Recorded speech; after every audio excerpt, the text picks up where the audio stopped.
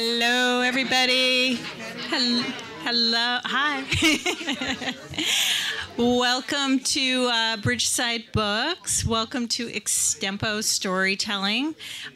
We were trying to figure out earlier this evening how many times we've hosted Extempo, and I'm thinking, if I'm counting correctly, this is our 13th evening. I know, so which is really kind of cool. Yay! So welcome. Everybody probably knows this already, but let me just reiterate. Stowe Street Cafe is open, and they will stay open now through the intermission, so feel free to grab snacks and drinks and whatnot. And then there is a bathroom in the cafe, and also behind us, it says employees only, but we'll let you go on in there this evening, so you're fine. Also, our register is open, so feel free. And yeah, don't do that though. And we're just looking forward to another great evening of Extempo storytelling. I'm going to turn it on over to Lovejoy for all of the do's and don'ts of storytelling. So welcome, and let's have a great night.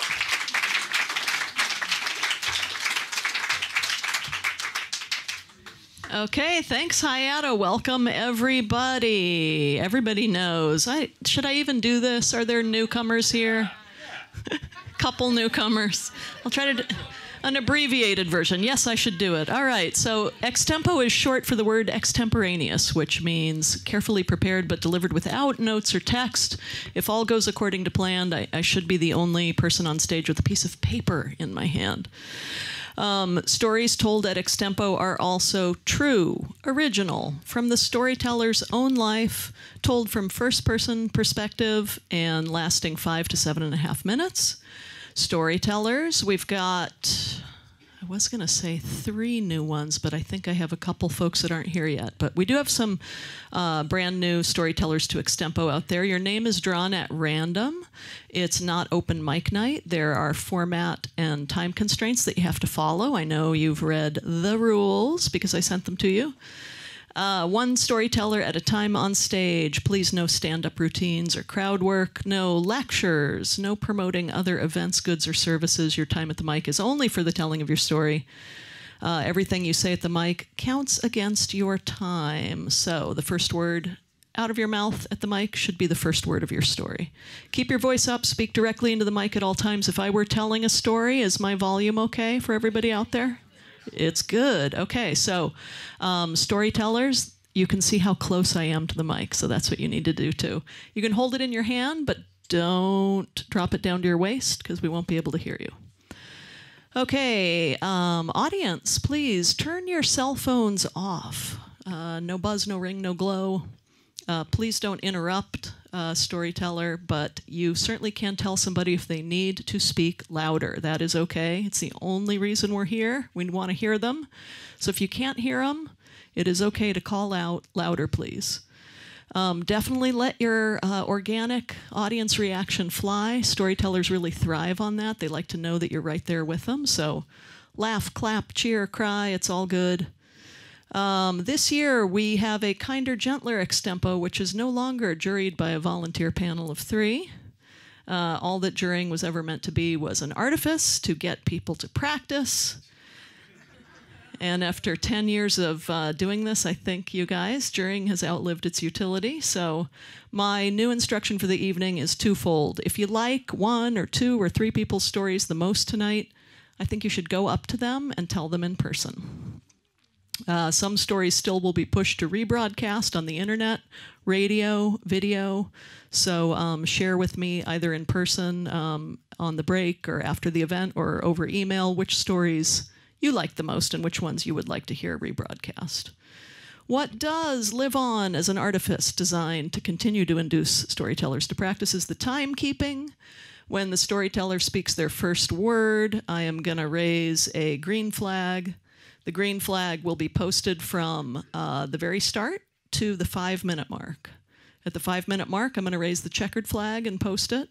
And the checkered flag is up from the 5-minute mark to 7 minutes and 30 seconds, and that is the mark that you want to hit. So anywhere in that range, if you look down and you see the checkered flag up, you're good. You can wrap it up. As another reminder, while the checkered flag is posted at the 7-minute mark, you'll hear bells, jingle bells. It's an auditory reminder. If you're telling your story, you got to finish up within the next 30 seconds. If you're still talking after 7 minutes, 30 seconds, you are in big trouble with me. I'm going to raise a red flag. I'm not going to cut you off. You certainly can finish your story within reason, but please don't hold us hostage up here, and please observe and respect the time constraints. Don't abuse the format. What you will notice if you do that is it kind of wrecks the tenor of the evening. Stories are being recorded. If you don't want your story recorded, please tell me in advance. Otherwise, know it's being done by default. Your story can end up on the internet at extempovt.com. It can end up on the radio, 91.1 WGDR Plainfield, 91.7 WGDH Hardwick. It can end up on Orca Media, channels 15, 16, 17, I think. Or is it 14, 15, 16? 15, 16, 17, I think. We have... Did Maroney make it? Did Dan make it? Okay, so we're missing 2, so let's just say that we have 8 storytellers. So we're going to do 4 stories. We will take intermission, and then we'll hear 4 more. I'm going to check my recording equipment and take 1 more minute to turn off personal electronic devices. That would be good. And we'll get started. Sound good? Yeah. Okay. Here we go. Storytellers, I'm going to draw your name at random. If you ever get drawn first or last, you're exempt from that spot. But nobody in the lineup has gone first or last, so it's anybody's game here tonight. So we thank you in advance for falling on your sword early, comma, Bill Drew.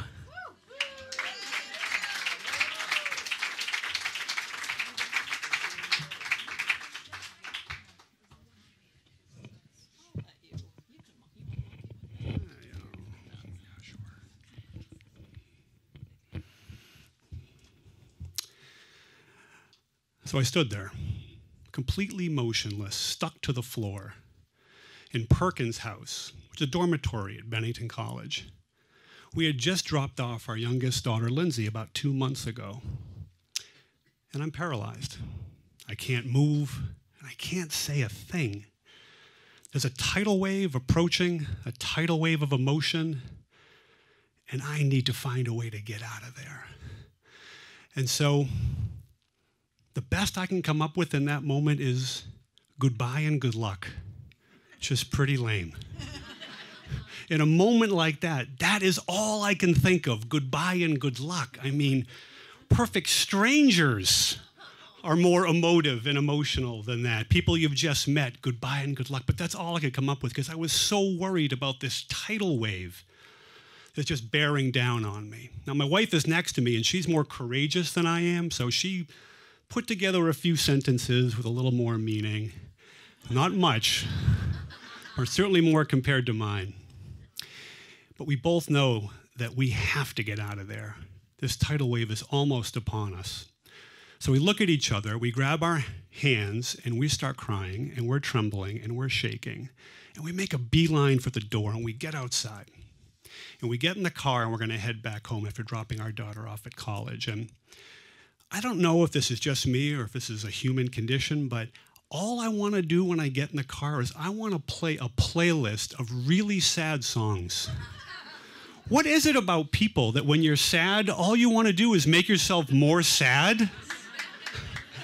It's like when you have a half pint of Ben & Jerry's in the freezer, and you take it out and you take a few scoops, and you're like, I should probably stop. And we never stop. And it makes us feel like crap. And then we throw it away, and we feel horrific. And we know what we're doing to ourselves, and yet we do it. So anyway, I turn on VPR instead, and there's a story about bees. Bee theft and pollinating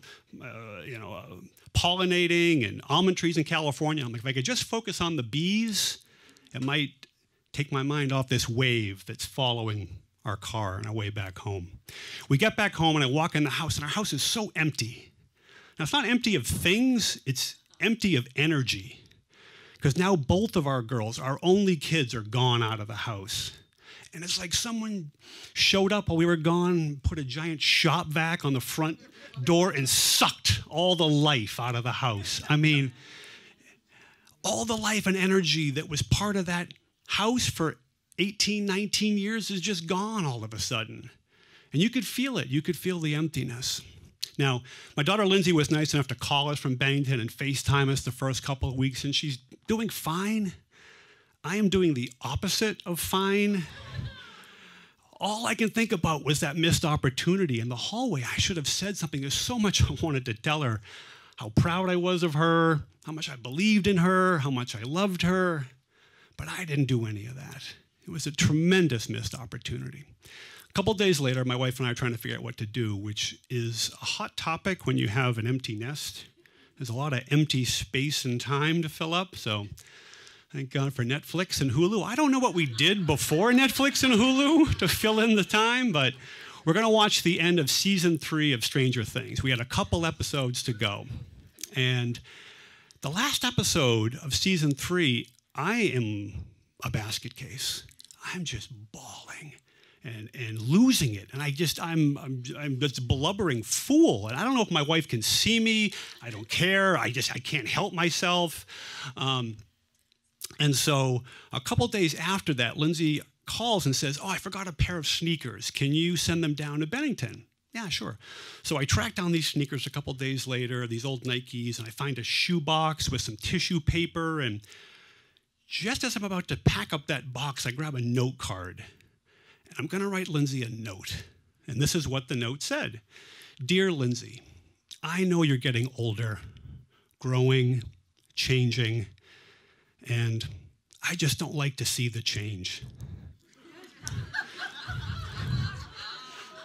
If I could, I'd want to turn back the clock. I want things to go back to the way they were. But I know that's naive of me. That's not how life works. Life just keeps moving forward. We can't stop it. There's nothing we can do about it. So go ahead, Lindsay. Live your life. There's nothing I can do to stop you. You know, you're going to make mistakes. Learn from them. And, life is going to do some bad things to you. I can guarantee that. And you're going to hurt. You are definitely going to hurt. But that's okay. When you hurt, embrace the hurt. The hurt means that you're alive. The hurt means that you're out of the cave. Lindsay, you probably recognize these words. I completely lifted them from the end of the last episode of Stranger Things. I can't apologize enough. I didn't have the courage to tell you how I felt that day, and I feel so bad. I wanted to tell you how much I love you and how proud I am of you and how much I believe in you, and all I could do was plagiarize these lines from Stranger Things, and I guess that's going to have to do, Love, Dad. So I shipped that off. And now I don't know if anyone's ever told you, when your kids leave, some people say that's the end of a chapter. I'm calling bullshit on that, because it is not the end of a chapter. It is the end of a book. A big, long, beautifully bound hardcover book that you've just written together. It is not one chapter. And that book is over. That book is done.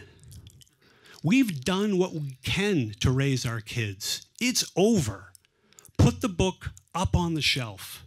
Celebrate that you wrote one together. Go grab it from time to time. Read the good passages. But man, it is not a chapter. It is a book. The opportunity is for our kids to go on and write the next edition. My only hope as a parent is that maybe, just maybe, she'll find a place for me in those stories.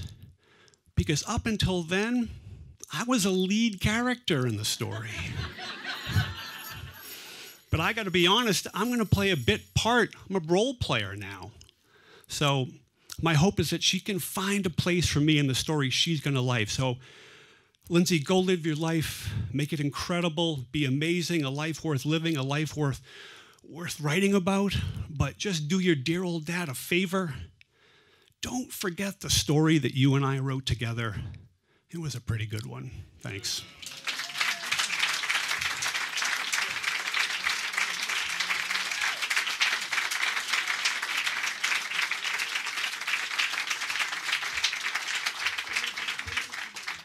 All right, thank you, Bill, Drew. So we have a little display table of storytellers' picks that are adjacent to the register out there, and Bill has chosen tonight How Music Works by David Byrne. Anything you can tell us about that? Why should we read that book? I never really understood why music impacted me so much, and I read that book and I started to learn a lot about why music impacts me the way it does. Right on. There you go. And Hayata, that is available for purchase. Yes. Okay. Not all of them are. We've got some back-ordered titles and things like that, but that one you can get. Thank you, Bill. All right. Second tonight. Megan Price.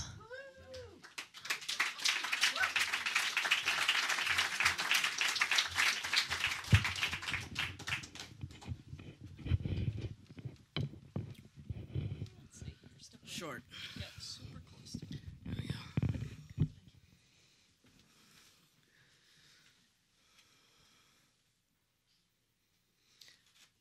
For July 4th, a long time ago, my hometown, Fairhaven, Vermont, used to have a big parade.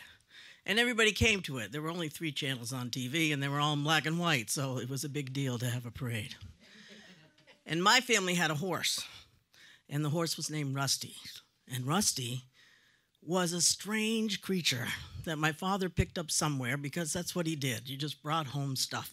And Rusty came home because I got too big and fat for the pony, or so the pony said. And Rusty was bigger, and I was bigger, and they thought we'd match, and it had red hair, Rusty did, and I had red hair, and so we sort of matched together. But it was clear that there was a fat kid riding that horse.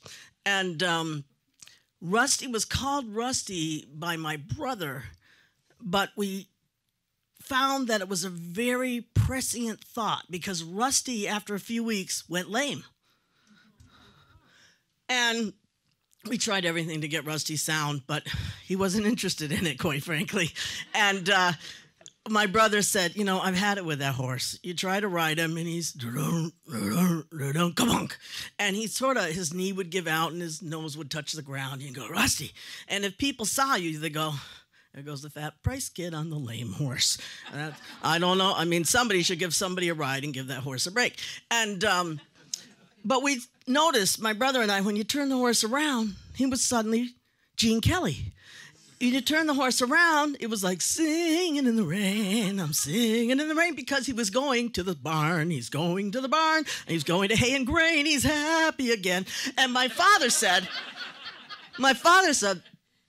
he's a trick horse. And we said, we don't know what the trick is, but the other kids that were calling us fat and stupid and get off the horse are gone now. And they didn't get to see the horse being cured. And it's kind of embarrassing to know that he's Gene Kelly, but they're gone.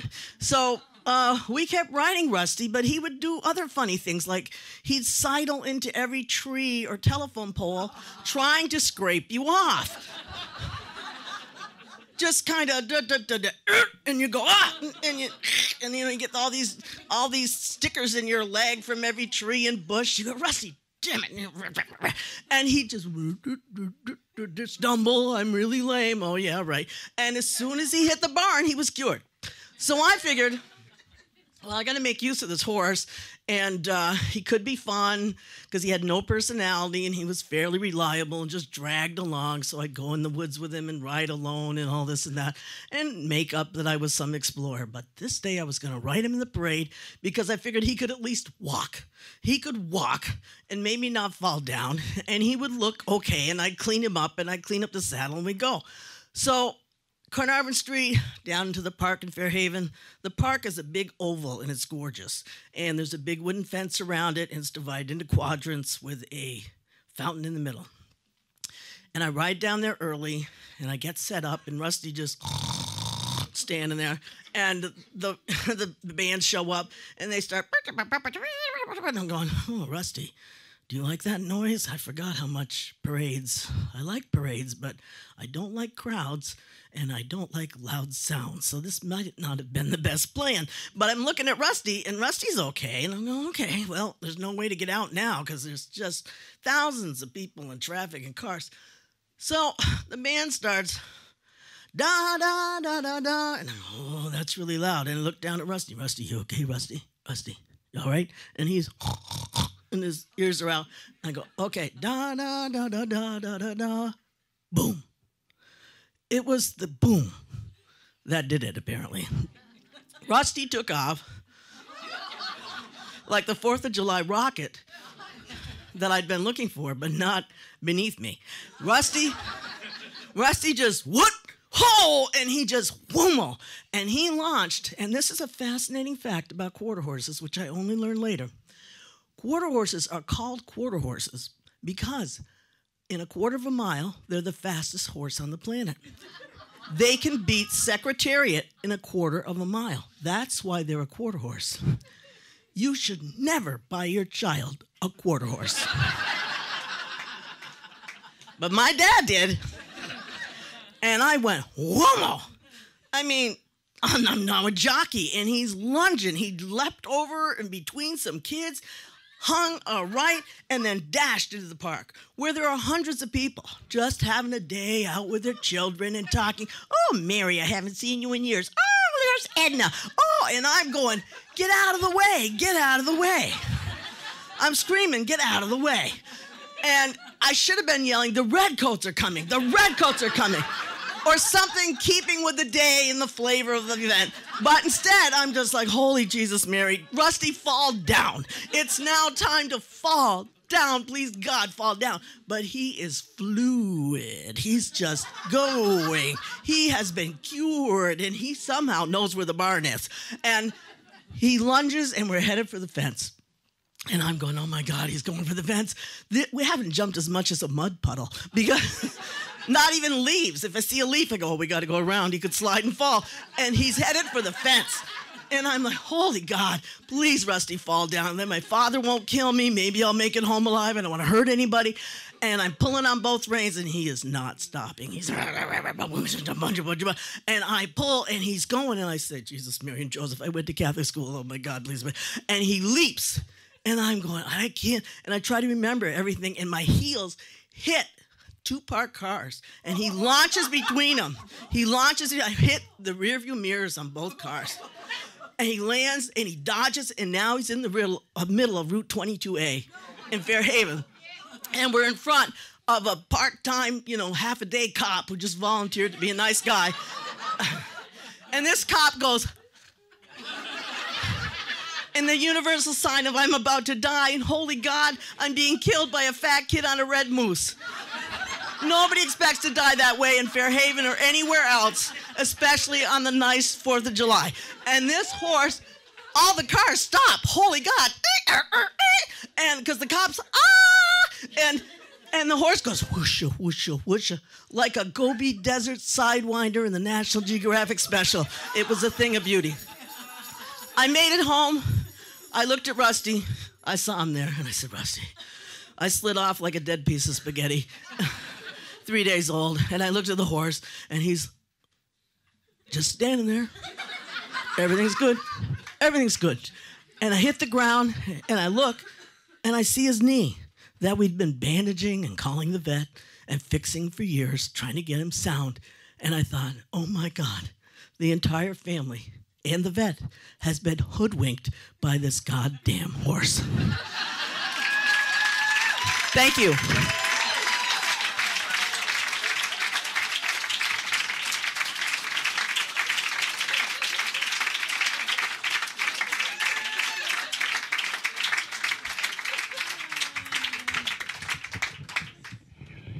All right, Megan Price. Thank you. There she is. All right, if you like Megan's story, maybe you will like Megan's book pick. This is a personal favorite of mine, Call of the Wild by Jack London. Love it. I love it. And that's back-ordered, correct? Yes. Yeah. Tell me why you would recommend that folks read that. Inspired me to be a fool. All right, there you have it. All right, Megan Price, thank you. Okay. Dina Frankel.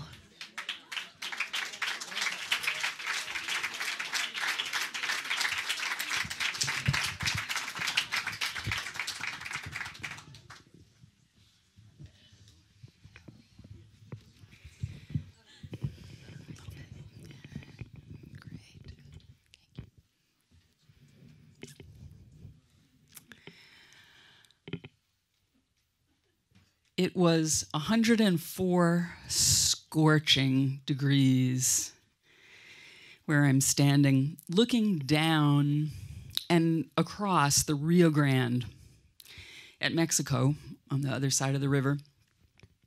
There were two red canoes on the beach over there.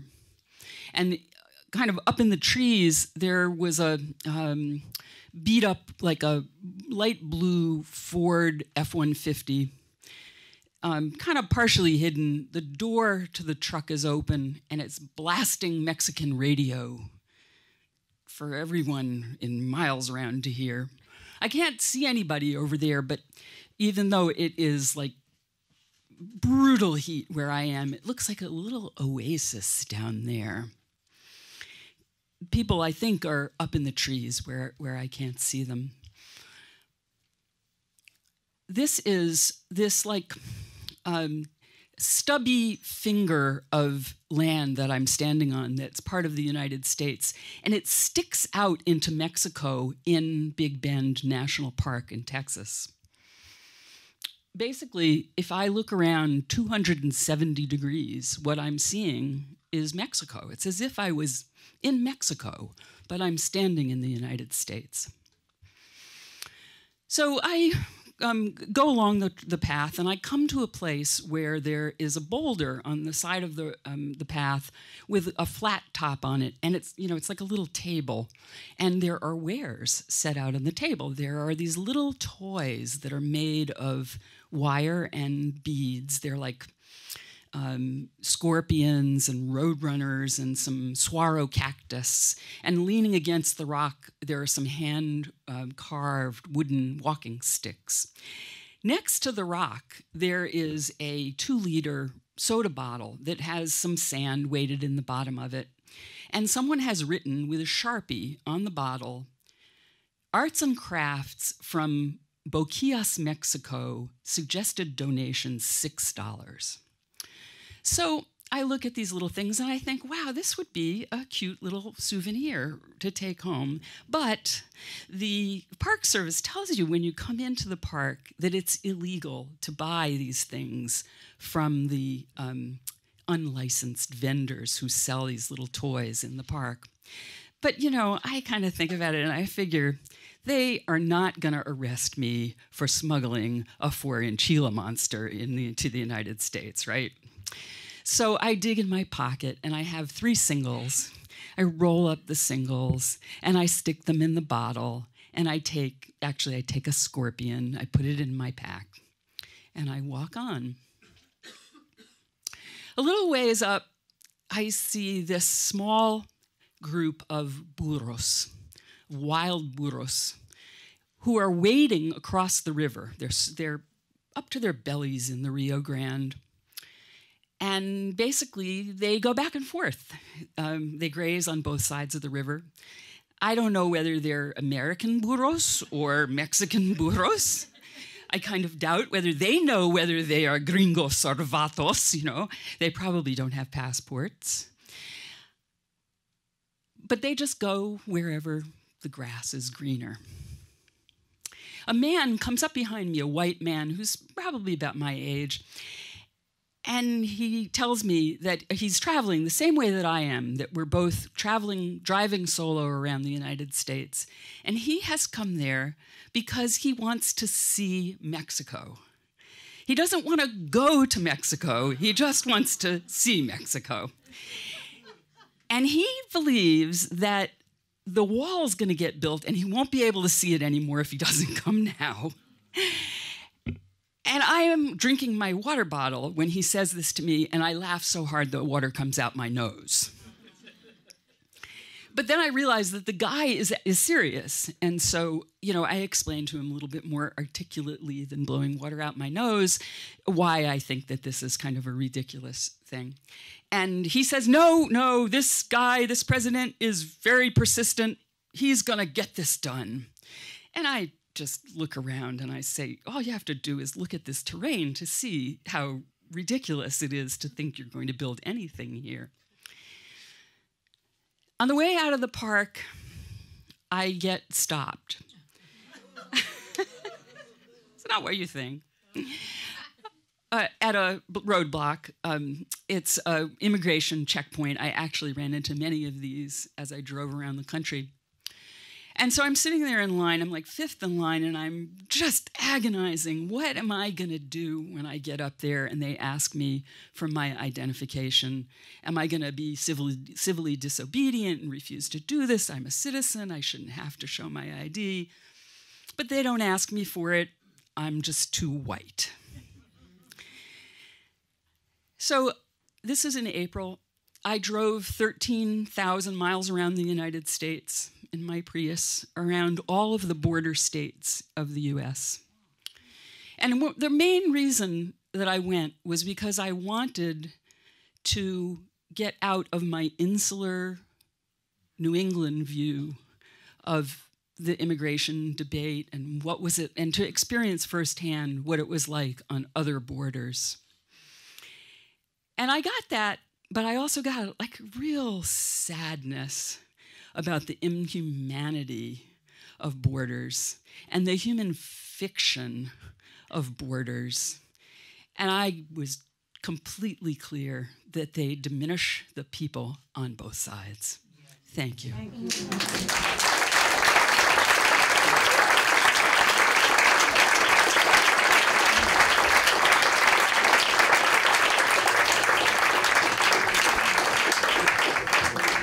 Dina Frankel, thank you for that one. Dina is recommending, it's on the shelf of Storytellers Picks, Inland by Taya Obrit. What can you tell us about that one? Why would we want to read it? Oh, it's like a window into a very lovely world, another culture in the Balkans, by a very beautiful writer. And it's a special book. Great. And in stock, correct? Yes, you can buy that one. Okay, good. Right. Next up, David Bain.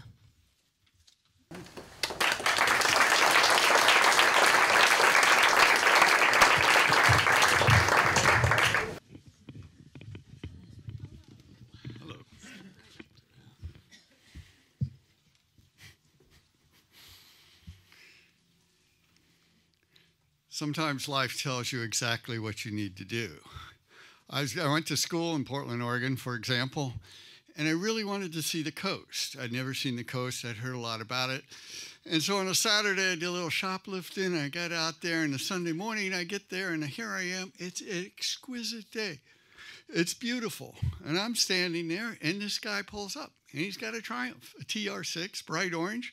He puts me in the car, and first of all, he says, well, do you want to put your stuff in back? And I said, no. I keep my kit with me. He says, that's fine, whatever you want. So I hop in, and he says, I got a tank of gas. I got nothing else to do. I'll drive you half the tank and let you out, and then you can go on your way. And now a half a tank of gas in 1970s on a Sunday, that's a pretty precious thing. So I jumped right in, and we got to be the best of friends. I talked him up. He talked me up. Half a tank. He says, okay, this is it. I said, okay, thank you. And he's one of my best friends. I love him dearly, but I've never seen him again. I would never recognize him. Another example. Here I am, I'm trying to make a crossing. I'm going from Portland. I'm trying to get to New Hampshire. I get a good ride. I end up outside of Denver. And it's kind of piddling. I get a little ride. I'm not really going anywhere. And I'm standing there, and it's getting a little mid-morning, that kind of thing. I see this car comes up. Goes across, goes into the cafe across. across from the ramp where I'm standing. And then it turns around, comes back out, and it comes up and stops right next to me. And this woman hops out, and she looks like Barbie. She's got her hair all piled up. She's got this little black capri pants on, these tiny little shoes. She gets out. She says, put your pack in the back. I said, oh, no, I keep my kit with me. She says, okay, whatever, suit yourself. So we get in the car, and I'm thinking to myself, I'm 20. I'm pretty buff. This one was a little old. This could be the stuff of legends. This could be what I've been waiting to tell all my friends about. So I get in the car, and we're rolling down the ramp, and there down at the bottom of the ramp is all these Plymouth Dusters. They're all lined up alongside the I-80 there. And I look around, and I'm sitting in a Plymouth Duster. And so she turns to me, and she says, I'm going a long ways, and I'll give you a ride as long as you keep me amused. And I said, okay, I'll do what I can. And so as we're riding along, it turns out that she used to be married, and she was married to a guy who delivered cars. He had one of these great big trucks that makes a hell of a lot of racket going down the road. But they got divorced. But she knew the car delivery business by now. And of course, he gets to keep the truck. That goes without saying. She knew the car delivery business, so she says to herself, I can figure this out. I can take care of myself. So what she was doing is she was taking reconditioned cars from a place right outside of Denver. And in this particular case, she was delivering to Ohio. So she'd round up a bunch of drivers, put them in the cars, and then they'd drive down the road. And of course, she had a little daughter. So she raised this daughter on the passenger side of the car. And the daughter grows up, and of course the daughter then becomes one of her drivers, but so we'll keep it in the family. And the driver and the social opportunities are somewhat limited, so the daughter falls in love with another driver. And of course, unfortunately, two lovers can't be in the same car at the same time, but that's the way it goes. So we're driving down the road, and the reason she was stopped and did this little thing at the exit is she was looking for another driver, but she wasn't worried. She said, that driver, I trust him. He's a good guy. And so we stopped at every single exit. We would go off, we'd go around the cafe, we'd come back, and then we'd get back on the highway. And so it's getting kind of late, and we hadn't even gotten out of Colorado yet. And I'm thinking, I was like, okay, just ride with this. She finds the driver, which is great. Just like she said, the car's fine, everybody's fine, everybody's happy. So she takes us all to this cafe. And she says, okay, we're going to have dinner now. And then she gets this great big table. All the drivers are sitting around the table. And she's sitting at the head of the table, of course. And there's this guy sitting next to her, and he's stroking her. And he keeps stroking her. And she pays no attention whatsoever. But you know that if he stopped stroking her, she would know. And so we have this dinner. Everybody's there, the daughter, the boyfriend, all this kind of stuff. We get outside, and she's got this pocketbook that's big enough to hold a baby. She pops it open. She says, how's everybody doing? Does everybody need anything? Do you need something? And I look down in that pocketbook, and there's all these bottles in there, these little pill bottles. And she starts handing out little white pills to all these people. And I go, okay, well, I'm not touching any of that shit. That's not for me.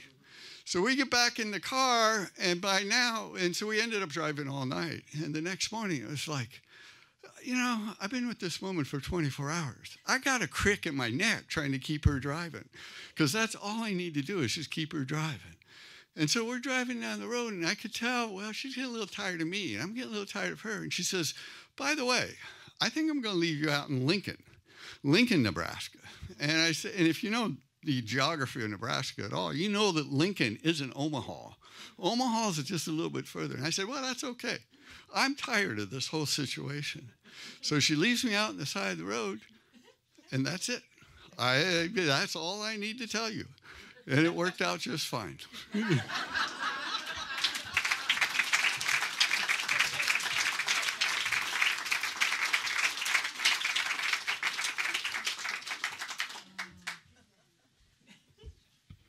All right, it worked out just fine for David Bain. Thank you, sir. David is recommending a book called The Silence of the Girls by Pat Barker. What can you tell us about that one? Horrible, horrible title. I'm very embarrassed, but it's a marvelous book, absolutely written. I would recommend it. Great, okay. Did Dan or Maroney ever make it? No. Okay, so we are going to go to intermission. You can grab food and beverage next door at Stowe Street Cafe. Get everything you want for the second half of the show because, yes, you can bring food and drink into the bookstore for the second half, and they're going to close after intermission. Get everything you want now. The register is open. Please browse and buy books. We'll see you back 50. All right, let's come back to our seats, please.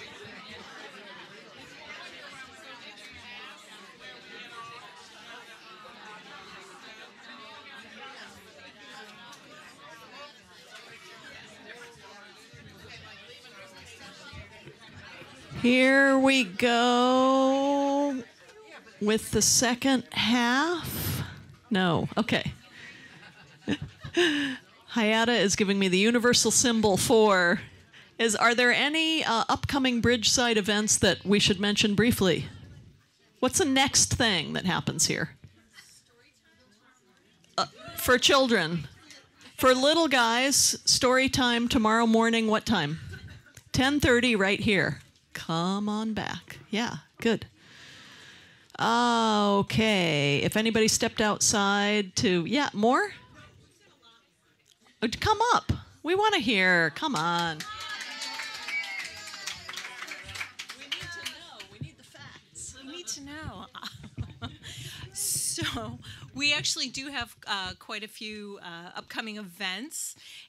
So, of course, tomorrow, 10:30 a.m., story time. It's going to be rocking. I think we have Play-Doh as well. So, yeah, you don't want to miss this.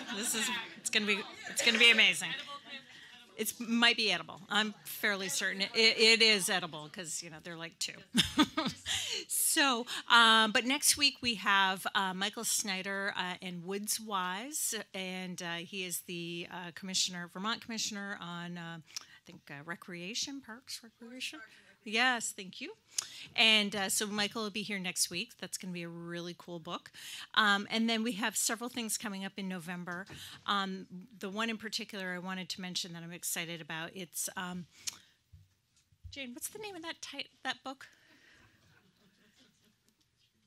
The Wilhelm? China in Another Time. Thank you. I can remember. So that is actually going to be a really fantastic evening. It's Thursday, November 20th.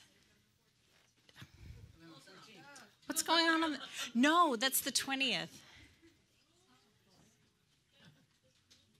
The 20th. Oh. Oh. All right. Don't mind us. It's going to be a really great event. Those cans of wine next door. Anyway, trust us. Check it out. It's going to be great. And no, so it is. So Doug Wilhelm is actually going to be. He is presenting the story. And it is on the life of Claire Lintelak. And it is taken from her, all of her journals and hours of recordings that she did on her life. She was born in, I think, 1898 or 1899 in China and lived her entire life up until 1950 in China, and then ultimately ended up relocating and living in Stowe throughout the rest of her life. But so her first 50 years of her life was spent in China, and her experiences of seeing this country kind of go through all these changes. So it's phenomenal, and many of us are, of course, familiar with the Lintelak Foundation, which she founded. So it's going to be a really great night. So I'm very excited to have the book be presented here. So we're the first bookstore. They did a big production, I think, a couple of weeks ago when it was launched, but we were actually the first bookstore that they will be presenting the book at. So it's exciting. Yeah. So if I can figure out the date, make sure you put it on your sometime in November. Make sure you put it on your calendar. So anyway, I'm going to turn it on over to Lovejoy.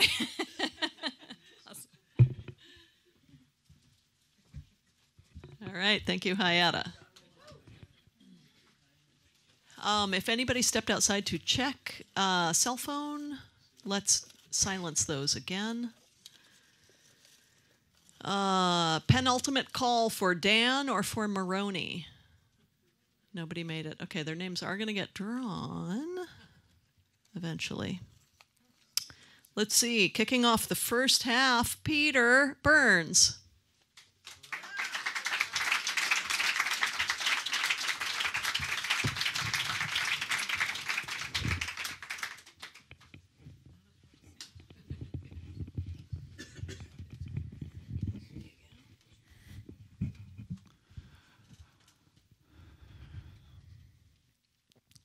One warm, sunny September afternoon, I set off on a bike ride from Flynn Avenue in Burlington.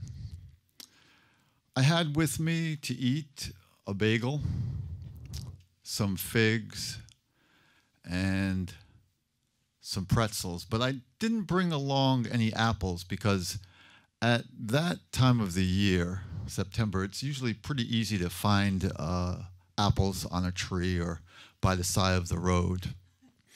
Now, when I'm riding for the day, I try to head into the wind when I'm leaving and then have the wind at my back on my return.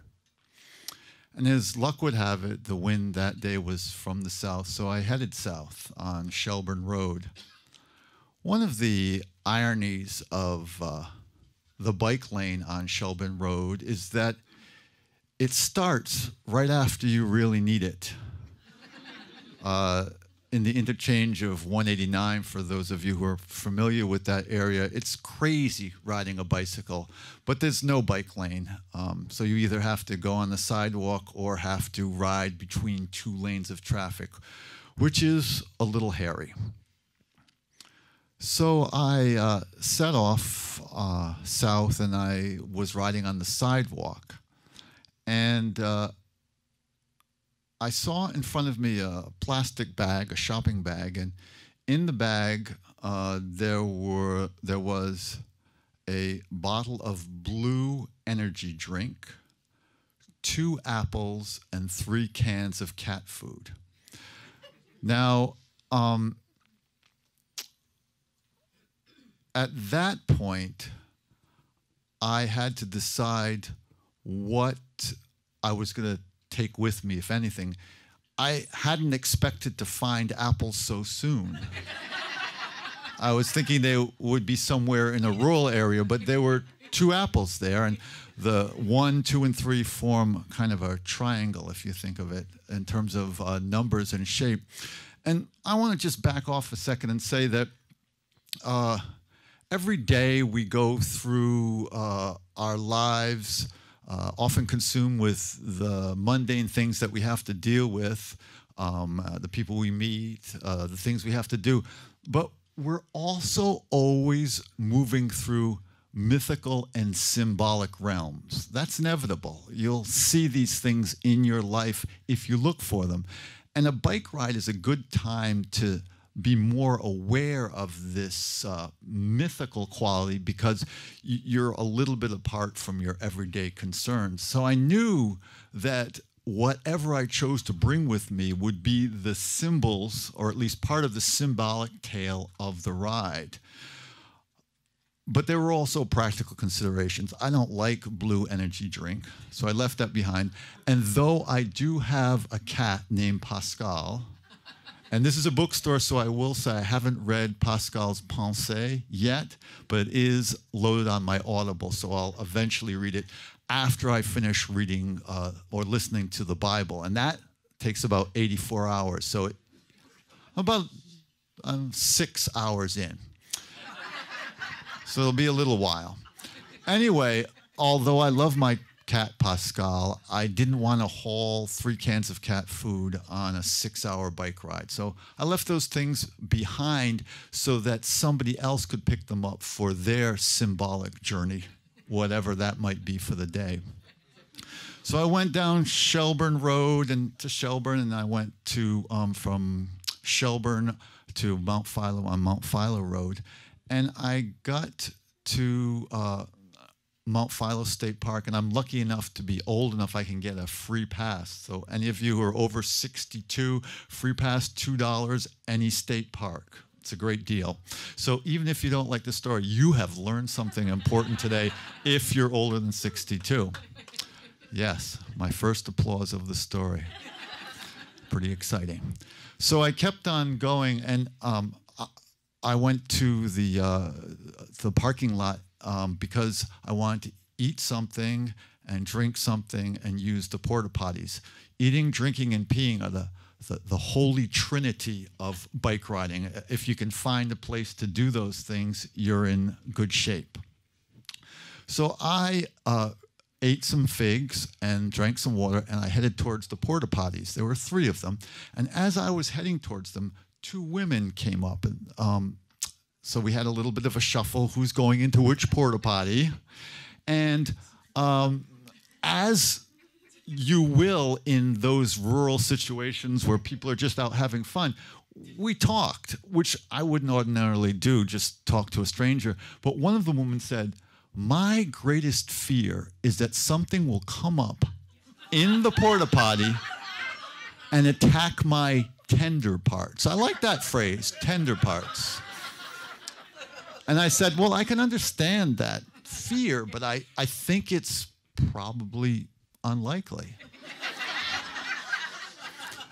So I went into the middle one, and this woman with the phobia went on into the right one, and the other woman went into the one on the left, and she let out a scream, and she jumped out, and she said, "There's a snake in there." And I thought, oh, come on, you're joking. That's silly. And she said, "No, really, there's a snake in there." So I said, well, listen, I will go into that one because I'm not really bothered by snakes, and you take the middle one. And she seemed to agree. I went into the porta potty, and it was a little garter snake. It slithered off the porta potty and out through a little hole. It was no big deal. But instead of going to use the free, vacant, and safe porta potty, she started talking to me through the door as I was, taking care of business there. She said, "Is it still in there? Are you okay?" And when I came out, she said to me, you have just fulfilled I have just realized my greatest fear, and I will never go in a porta potty ever again. So she was leaving and walking away, and she said to her friend, the reason he wasn't scared is because his snake is bigger than the snake in the porta potty. And I said to myself, what snake? And then I realized to what she had been referring. Thank you.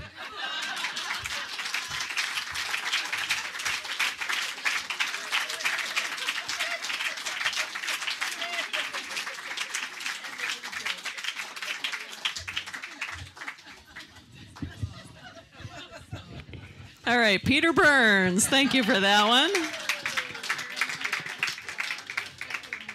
And Peter, this your book pick helps explain a lot to me about your stories.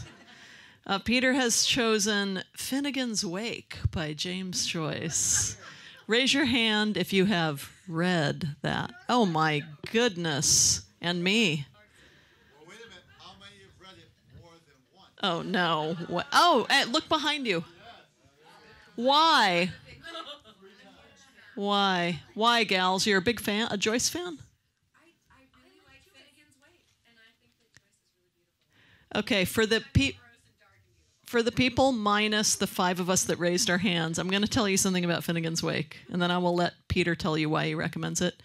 The last word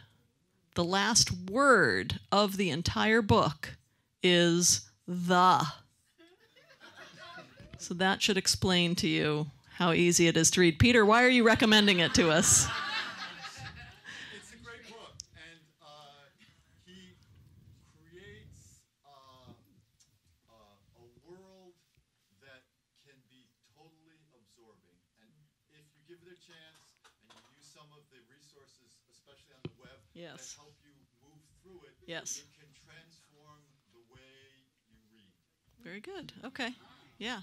It also makes an excellent doorstop, and it is for sale. It's up there. It's only 600 pages. Come on. Right, that's true.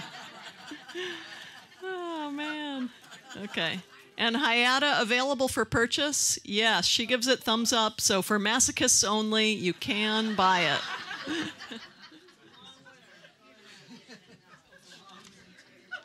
Samara Anderson.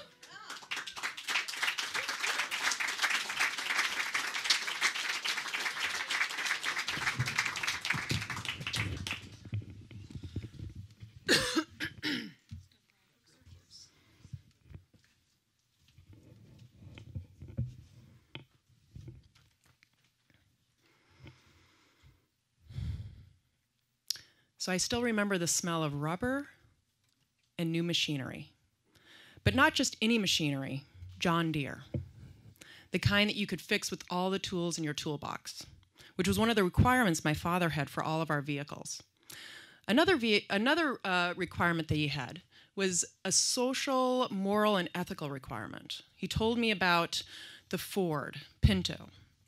Ford refused to put this piece in the gas tank that would prevent it from exploding upon rear impact. And I've since added Volkswagen to the list of banned vehicles. Now, even though our family's 1976 Plymouth Fury complied with both of these requirements, it liked to bend the rules. And I, too, from a very small age, liked to bend the rules. So we had kind of a toxic, codependent relationship at times. So I was 7 years old. I'm in the back of the Fury. I was in the back right corner.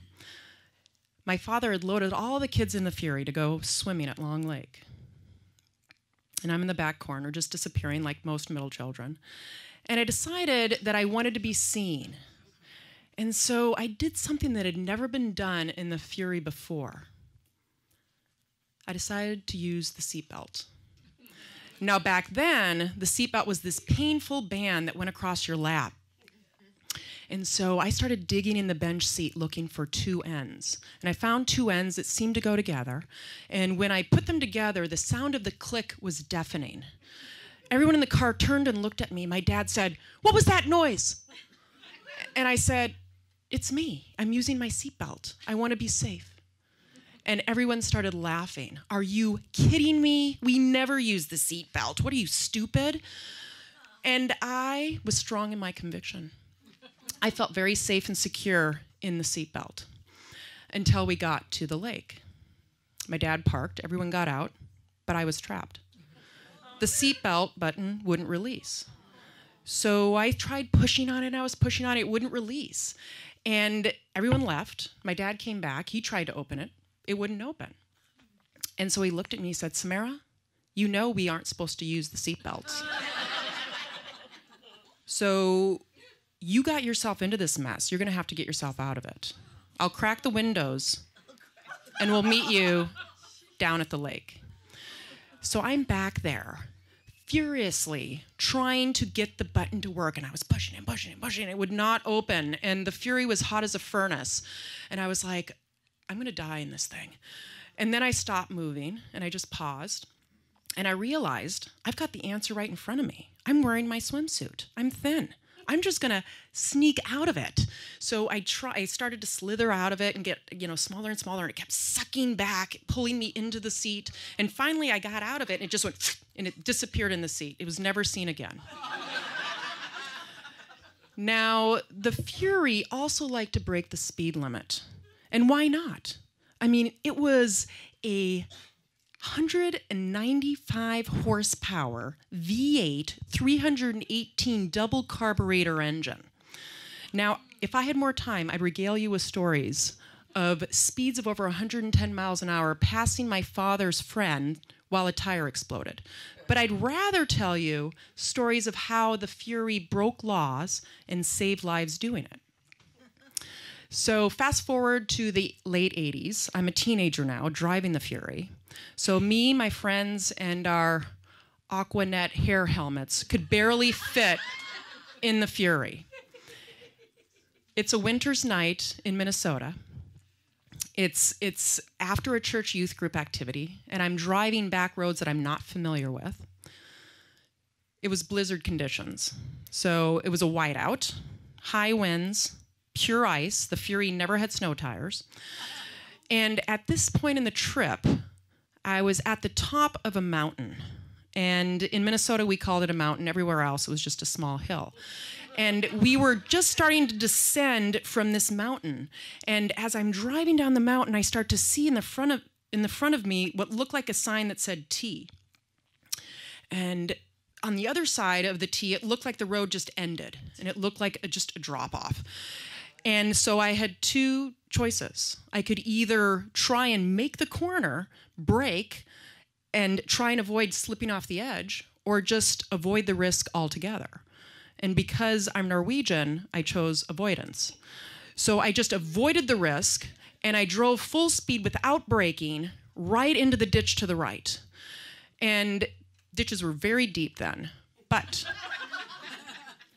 it would have been a lot more dramatic if the snow hadn't been pushed all the way over and filled the ditch. So now it was basically like driving into a big bowl of sugar. So I just drove into it and then plowed headfirst into it.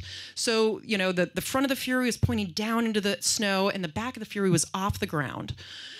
And we were suspended in midair. None of the tires were touching, but we were all completely safe. We were all safe. The Fury was completely safe. And we dug ourselves out, and we found a local farmer who happily warmed up his tractor and pulled us out, and we just continued on our way, just like a normal Minnesota night. But now, when I smell, and actually to go back, I later learned that at the end of that T was actually a 50-foot drop-off into a big grove of trees. So that's what we actually avoided that night. So now when I smell really hot black dashboards and musty upholstery, it reminds me of the lessons the Fury taught me. Things that are supposed to keep you safe actually could really harm you. And breaking the law sometimes can save your life. I also realized that vehicles don't just serve a singular, sterile purpose. They actually are an experience. And my family and my friends, we laughed, we cried, we were scared out of our minds, we thought we were going to die, then we were saved. We made mistakes, we learned lessons. But I learned that every path that we went down had a purpose. And I also learned that hell hath no fury, like a fury scorned. Thank you.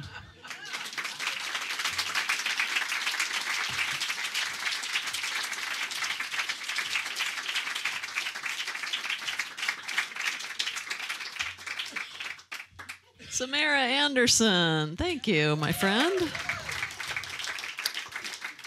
Samara recommends, and it is on the shelf of Storytellers Picks, Where the Crawdads Sing by Delia Owens. Raise your hand if you've read that. A lot of folks. I don't know that one, so tell me about it. It's beautiful. I actually bought it on my birthday here. And if you like To Kill a Mockingbird, you will love this story. It's a story of growing up, of being young, of surviving, of love, of justice. It's awesome. It's incredible. I couldn't put it down. So Susanna, you have to keep going. She said she slowed down and stopped reading, but I said you get 75% of the way through, you won't stop. It's really good. Great. Oh, good recommendation. Okay. Keeping good company with Harper Lee, that's no small praise. Good. Okay. Okay, last call for Dan Dolan. Okay. And, last call for Moroni Minter. No, okay. That means penultimate. We will hear from Maggie Mae Anderson.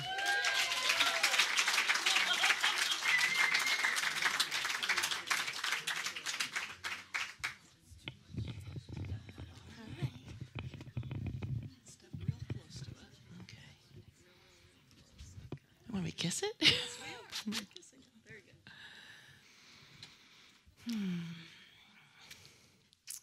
So I'm 44, which means I am staring straight down the barrel of middle age, right?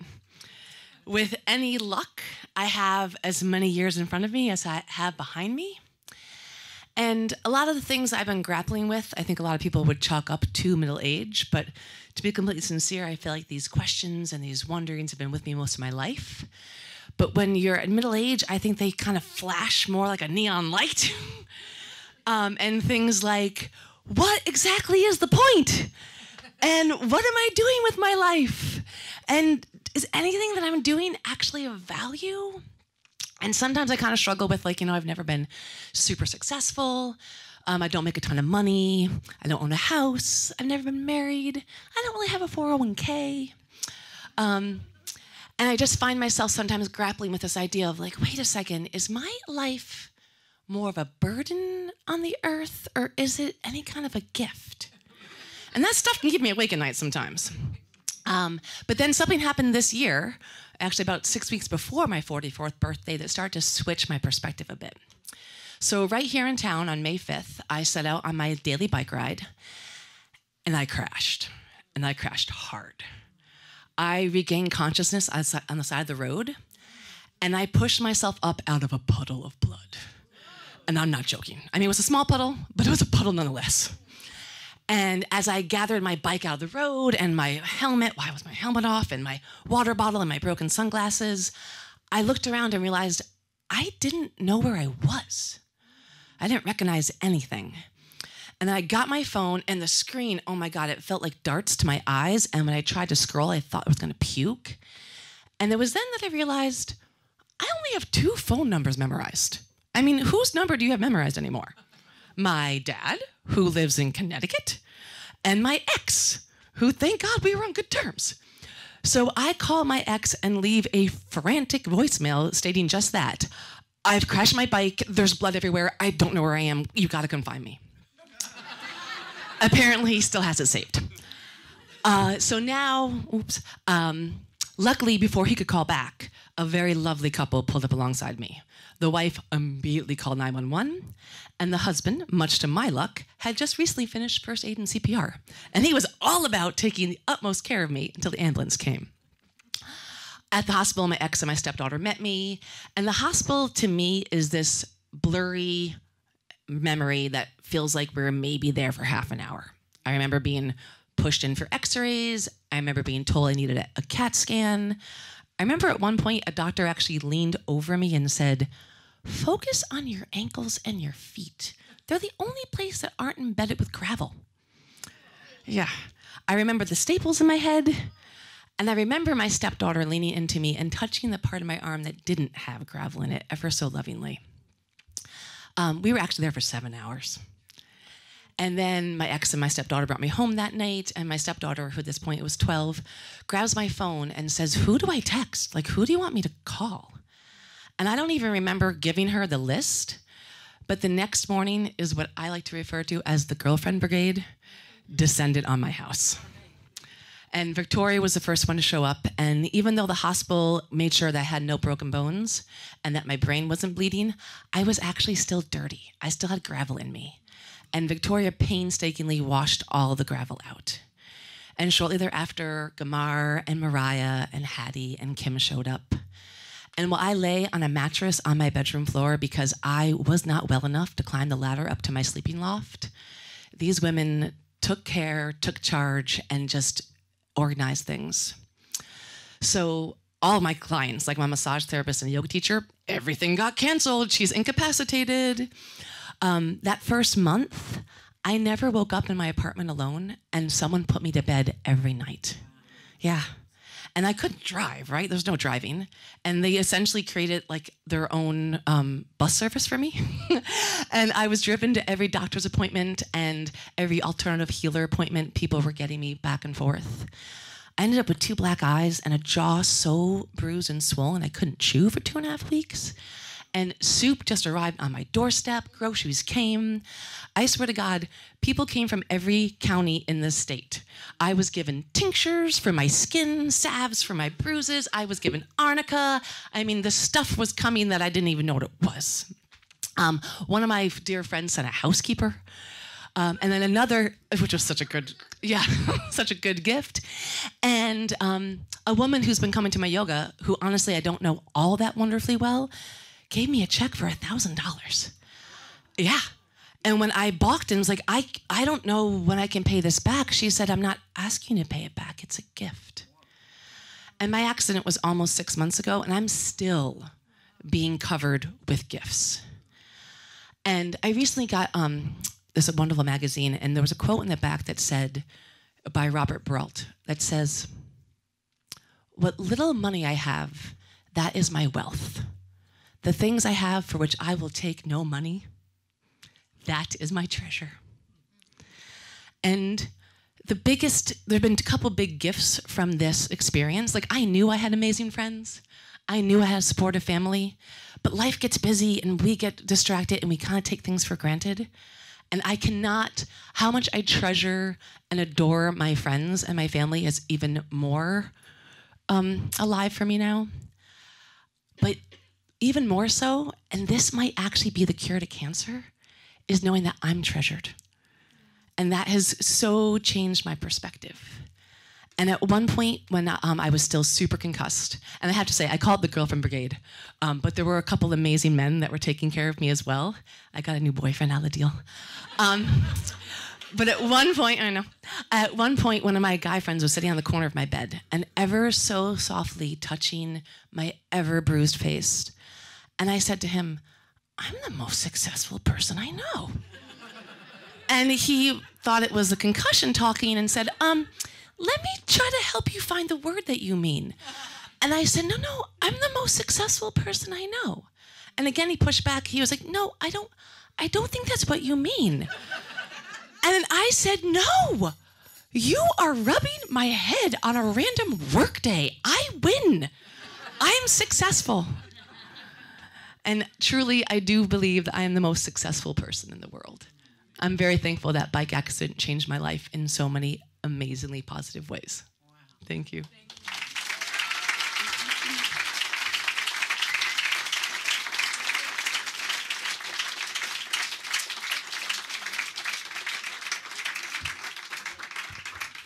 Maggie Mae Anderson, there she is. Yes. Okay, Maggie Mae recommends a book up. So 2/3 of the people on the list chose fiction, and this is, Maggie, you're in the third that chose nonfiction, I believe. Self-Compassion by Kristen Neff. What can you tell us about it? Why should we buy this and read it? Well, first of all, totally Google her and watch some of her little YouTube videos. She's amazing. She's a self-compassion researcher out of Austin. Last name is spelled Neff, as in Frank. And it's just one of those self-help books that is not super cheesy. And really, the idea of self-compassion versus self-esteem is, I never really thought of it, but the difference to me has been really huge. And just a really supportive, therapeutic book that isn't like cheesy. That's how I describe it. Hey, yes. good recommendation. Yes. Okay, last story of the night. This has to be Ms. Annie here. It is Annie Molo.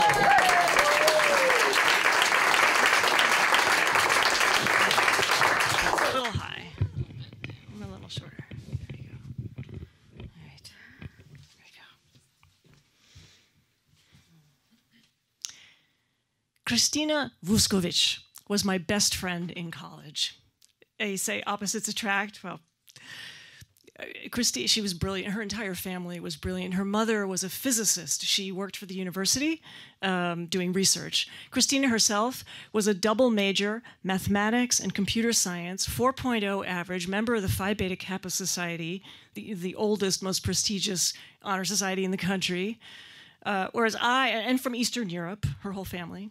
I, on the other hand, white bread Vermonter, an English major, and a member of the campus science fiction and fantasy club. And yet, as different as we were, we thought so much alike. We could finish each other's sentences. Sometimes we didn't even need to talk. We could just give each other a nod and a look, and we kind of knew. And I think because of our vast differences and backgrounds combined with this kind of mind meld, that we managed to get ourselves into way more trouble than most of our other friends. We were out in Greenwich Village one night in Manhattan, and we decided that we wanted to stop someplace and get a beer. So we found this place, we walked in, it was a combination bar and pizza joint. So when you walked in, this is kind of important, there was this long, narrow rectangle of a room, black and white tile floor, very common in Manhattan, a long, beautiful wooden bar, mirror where the bar was. All the way at the end was a door into the kitchen, that's where they made the pizzas. And then next to that was an opening in the wall with 3 little steps going up into a raised area with booths for seating. But if you didn't want to sit at the bar, you could turn to your left, and there was this other narrow room. It was a little glassed-in solarium. It faced the sidewalk, and from that room also there was a little half wall, 3 steps going up into the booth area. We didn't want pizza. We didn't want to sit at the bar, so we went out into the glass solarium. We sat down at a little 2-person table, directly opposite from the stairs, so we had a nice view of the booths as well. Ordered our beers, started drinking, and no sooner had we gotten settled than behind us in the front door coming in was 2 quintessential Jersey couples who had come through the tunnel that night to have a good time in town. I mean, if you had called Central Casting and said, please send these people, this is what you would have gotten. The men had slicked back hair, big, white muscle t-shirts. One of them, I swear to God, had a pack of cigarettes tucked up in the sleeve, tight black jeans, black shoes. The women, enormous bottle blonde hair, and they had obviously gone shopping together and picked out these matchy-match dresses. They were the exact same cut, but one of them was black and white polka dots, and the other one was black and white stripes. And their stockings were also alternatingly matched. And I could tell that they were best friends because the one in the striped dress had the hair bow that came with the dress from her friend. She was wearing the polka dot dress in her hair, and the one in the other dress had her friend's bow in her hair. So they do not come into the solarium. They go all the way back and up the other stairs, and they seat themselves in a booth and sit down to have pizza. And we're just, we notice it, Christina and I, and we don't say anything because we don't have to. We go, yeah, and we keep on drinking and talking. And then all of a sudden, ding dong dong, and we look, and a penny has ricocheted off of the glass and landed on the floor next to our table. So Christina picks it up and sets it on the table, and we don't say anything. We just keep on talking and drinking, and ding dong dong. A little while later, another penny, ding dong dong, and this happens over and over again. Finally, we have a stack about an inch high of pennies, and we have figured out, we've looked over, and it's the Joyzy couples, and they're sitting in the booth and they're looking around, and every time someone's not looking, they're pitching pennies at other patrons in the restaurant. We don't say anything. And then after a while we hear chong ching chong, and we look, and they've clearly run out of pennies because now they're pitching ice chips from their drinks. Eventually, they get up to leave. Instead of going all the way back around and out through the bar, they come towards us to come down the stairs and go out through the solarium. And as the women are walking towards the stairs, I just look at Christina and I say, "You ready?" And Christina says, "Yeah." And as they begin to descend the steps, we count down back and forth. 3, 2, 1. And we take our beer steins and go up their dresses. This was not my finer moment. And they erupt into a screaming rage, and they're covered, and the beer is dripping off their giant eyelashes, and they're looking around, and then they start looking around for revenge. They've been splashed on. They need to throw something back, and the only thing within reach is a little busing station up against the half wall, and it has things on it that you would expect in a pizza joint. It's got containers of cheese and hot red pepper flakes and oregano and Tabasco, and so one of them scoops up a couple of the containers and she's gonna dump it on me, and she goes, "Chicka, chicka, chicka." And she's even angrier. And she starts trying to get the lid off madly, and the other one grabs the Tabasco because that's spicy. And she goes, and my friend and I are just howling with laugh. Tears are coming out of our eyes. We're sagging on the table as they shower us with flakes of pizza toppings. And I turn my head and I look, and these two big guys are walking up behind them. And as I see them, I think, oh, this is how I die.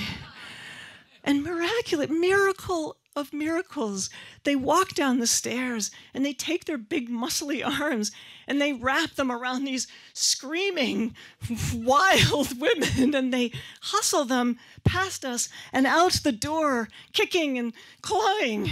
And the door slams shut behind them, and the restaurant is suddenly very quiet.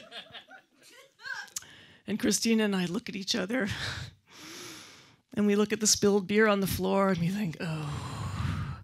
And just as we're wondering what to do, the waiter comes around the corner from the bar, and he's got his tray up like this, and he marches up to our table, and we're thinking, oh God, he's going to kick us out. And he says, the bartender noticed that you spilled your drinks.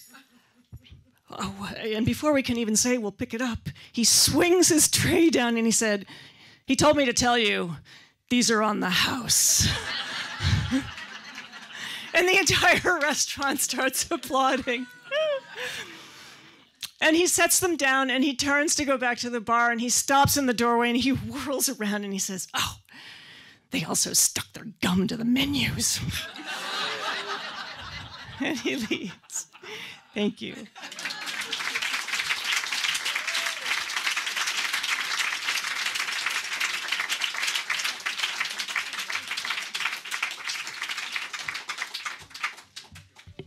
Annie Molo, thank you, my friend. Annie chooses Stories of Your Life and Others by Ted Chiang. What can you tell us about that? The title alone is appropriate. Yes, yes, very good. Life storytelling. Ted Chiang is an amazing author. He's a beautiful lyrical writer. It's a book of short stories. They are speculative / sci-fi, of course. And although the settings are unusual or alien or fantastical, the emotions of the characters are completely real and earthy, and you can really connect with what's going on with those human beings. Got it. It's a wonderful book. Okay, sci-fi fans out there, a book of short stories, great. The storytelling portion of the evening is over. I'm going to tell you about some upcoming events. These are the next ones in order. Coming up Saturday, November 9th at 7:30 in Barrie at Bueno, we have Jazzioke, which is exactly what it sounds like, a cross between jazz and karaoke. You get to sing the standards of jazz, songs out of the proverbial Great American Songbook, backed by a live jazz band. That's the hitch in that. It's not a backing track on a Laserdisc. It's a live jazz band. That is, again, Saturday, November 9th, 7:30 at Bueno in Barrie.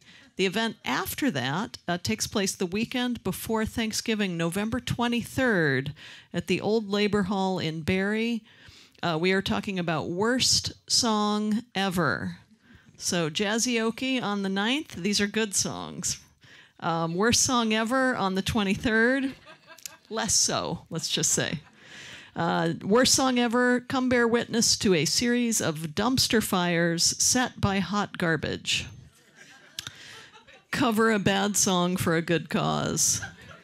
If you want to know more about that one, please see the Old Labor Hall's website and Facebook for all details. Please tell a story of your own at the next event. It's also the last event of the year and the last event for a little while as Extempo goes on hiatus. We will be in Montpelier at Rabble Rouser. Here's where you listen up. A, on a Sunday. In the 10 years that I've been doing this, we've never had a Sunday event. So on a Sunday. And B, 4 p.m. in the afternoon. Whoa, whoa. Hayata, can we dim the lights for that? Whoa. That event is December 1st. And to all the little old ladies out there, some as young as me, who have complained for a decade running, why don't you start this event earlier? You're welcome. Sunday, December 1st at Rabble Rouser at 4 p.m. Once again, you are welcome. The sign-up sheet is behind me. A couple spots left for that one. Please, last instruction of the evening, go up to your favorite storyteller from this evening and let them know what you liked about their story, and we will see you next month for Jazzioki and Worst Song Ever, and in December 1 for Extempo. Thanks, you guys. Good night.